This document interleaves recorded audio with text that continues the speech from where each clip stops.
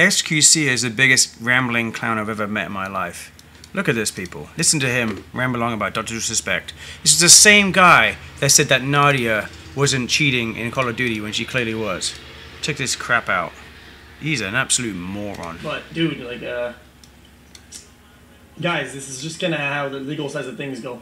Interesting. No, it implies that there's enough evidence on bad proof on both sides. Oh, you can't ND a crime. Oh, you can't ND a crime. Oh, man. That's insane. I can't. He absolutely did that shit. Damn, just. What are these top comments? What the fuck? What did he just say? What else is going on there, chat? Am I wrong, or wasn't the court case for Twitch ending its Twitch contract early? So apparently he was paid out, which I think you can speculate, right? That he probably didn't have an exact clause in his personal contract that included some of this stuff, right?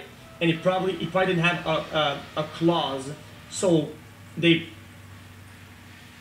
I'm just speculating, starting in an alternate reality world, surely, that like their hands were tied, because if they decide to go down with the ship, this guy's always protecting somebody, and then the evidence comes out that that person was actually cheating, or that person was doing something they shouldn't be doing, like illegal or really bad, you know, like to warrant bans, or it's just these streamers protect each other, man.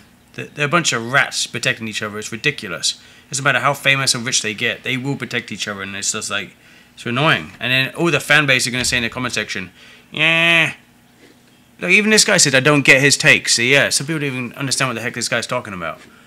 Even the fan base know that he's a moron. And some of them like really like front him because they think he's cool, because they might be incoherent like they are. So, you know, they support him to protect what they like, what they are. But I'm just saying that this is ridiculous. You know what I'm saying? It's just like... Anyways, let me know in the comment section what you guys think. If you do, I'll smash some reactions to it. I'll pin the first comment. See ya.